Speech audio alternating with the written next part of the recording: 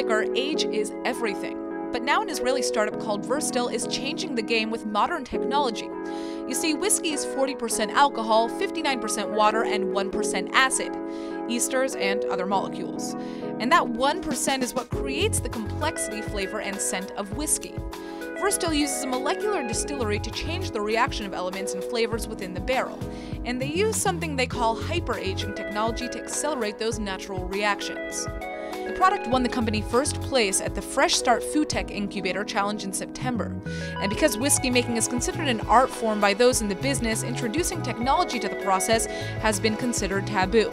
But the founders of Verstill say experts can tell the difference in the quality of the whiskey, and the advancement could bring down the cost of a bottle by half the price.